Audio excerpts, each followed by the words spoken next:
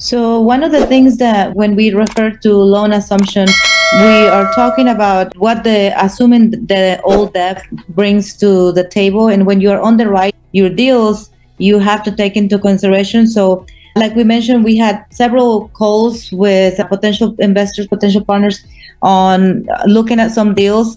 And sadly enough, they use the blanket statement, and maybe it's because of the brokers, guiding them in that direction, that a loan assumption as a blanket statement as a good deal is going to make your deal great. But there are some questions that you should be asking when you're assuming the loan.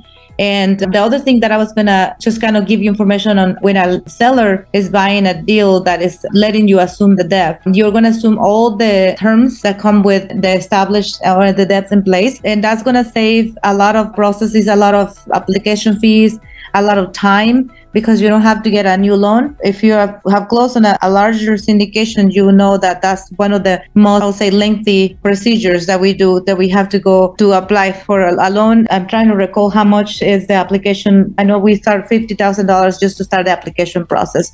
So there's a lot of fees associated with the process of a new loan. So when we see a loan assumption possibility, immediately we want to explore that as an option, but we have to be careful on what comes with it. So yeah, based on that, we want to shine some light on that aspect and under the underwriting especially. And another good potential for a buyer with a loan assumption is that you can get a cheaper final sales price, because if there's a large prepayment penalty on a loan, the seller is going to include that prepayment penalty as part of their selling price or some variation thereof. They're going to try to get as much money as they can to be able to pay off that loan and pay off that prepayment penalty, as well as to give back to their investors. So if you do a loan assumption and they don't have that prepayment penalty, oftentimes you'll see that you're able to buy that property at a lower price. It would just kind of depend on how their loan documents are written and what the prepayment penalty might be. So I will say, when you're presented with a deal that has the possibility for a loan assumption, they're going to send a term sheet that has the information on the current debt. The important thing is that you are able to understand what that means for your deal and how is that going to affect not only the purchase price, but also the performance later on. Because if you have to pay the fees associated with it later on, the interest that is on, then that's going to kill your cash flow, not only at the beginning, but at the beginning it might sound appealing, but then towards the end, when you have to come up with that money. Two reasons why we're talking about this today. One is that over the weekend, we had somebody talk to us about a deal they thought was a good deal, and they mentioned the fact that it was a loan assumption, and I immediately went into a small spiel of asking questions for information, and they didn't have that information readily handy. But what they did was, while we were having another conversation, they pulled up the loan documents. And this is something that you want to make sure you have access to before you go under contract. It's okay to do your LOI with terms that they told you, but you definitely want to make sure you see your loan documentation and you go through it with a fine-tooth comb to make sure that you know all the ins and outs of that loan. Anyways, they brought up the loan documents, and I'm scrolling through these pages, and I want to say it was like a 75-page loan document. And I'm looking through and I'm like, okay. Sure, okay. And things that I was looking at. Now, I wanted to know when the loan term started. So I wanted to know the start date on the loan and if there was an initial interest-only period. So period where you only had to pay interest on the loan. You didn't have to pay off any of the balance or any of the principal. And how long that period was.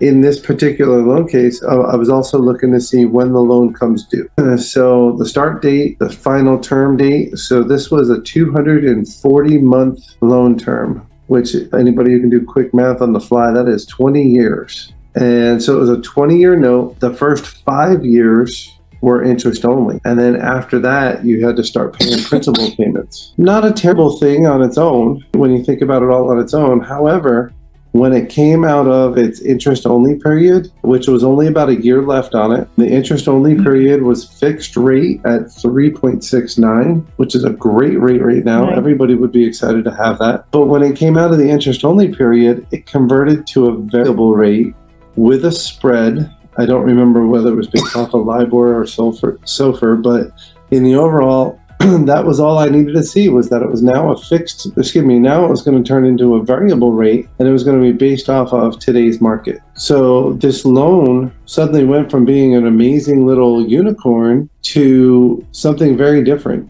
that would take a few minutes to try to calculate. But in the end, you only really got benefit from the first year. Everything else would have been a little harder to justify, I guess, at staying with this loan. So one of the appealing factors of assuming death is that we're going to assume something that is a lower rate than what we can assure get current rates, right? But if this loan expires or fades out, the interest only, which is, I call it the honeymoon, it goes away within a year, then you better start planning for a variable debt, which is what we are running away from right now, right? So being able to interpret what that means when you're looking at those documents, you should be able to make the decision. In this case, even if we were to use new debt, it's actually better than to go in a floating rate if we're going to go on the second year, right? Since it's going to convert into a floating rate. So you have to be extra careful. And if you're not comfortable looking at those term sheets, you reach out to somebody, reach out to us, let somebody take a look and make sure that you understand how long is it that they're going to have a good permanent debt. And one of the questions that I would make with that loan would be, if I highly doubt that this would have occurred, but would they or did they get a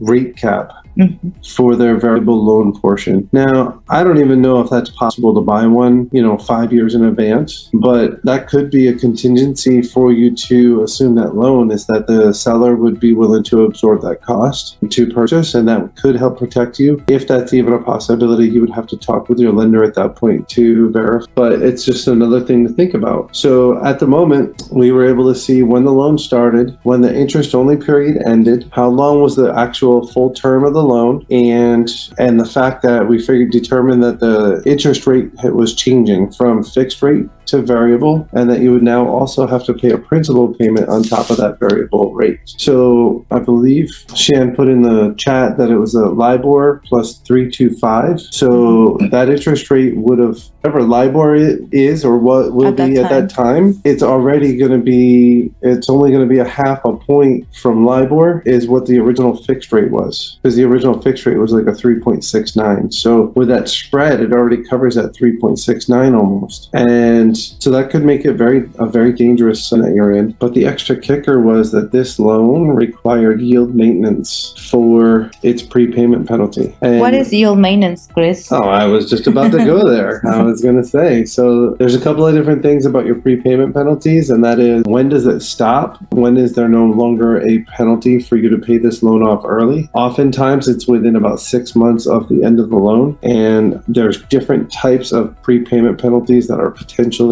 available. But in this case, like I said, yield maintenance, and that is, I'm going to say that it is calculated off of the number of years of loan that are left or number of months left to pay.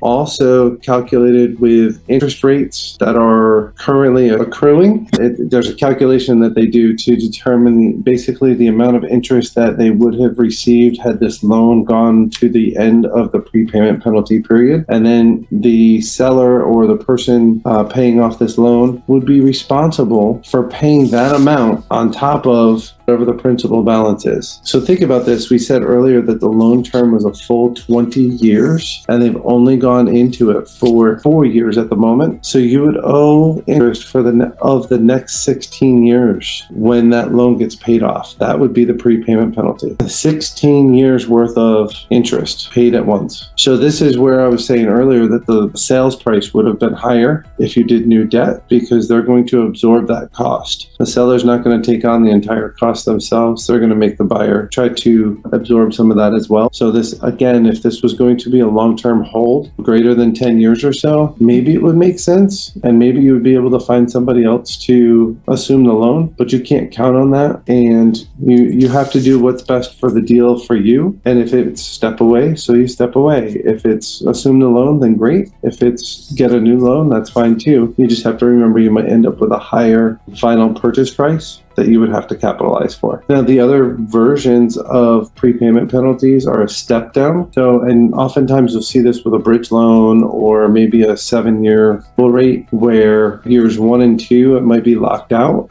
and then they do like a 5, 4, 3, 2, 1 step down, and that would be the percent of due for, the percent of payment penalty due based on the principal that was left. So in year 3, you would have to pay a 5% prepayment penalty, but in year 6 into the end, you would only owe a 1% prepayment penalty of the loan balance that was left. Anyway, so a couple things here I would like to go back to touch bases on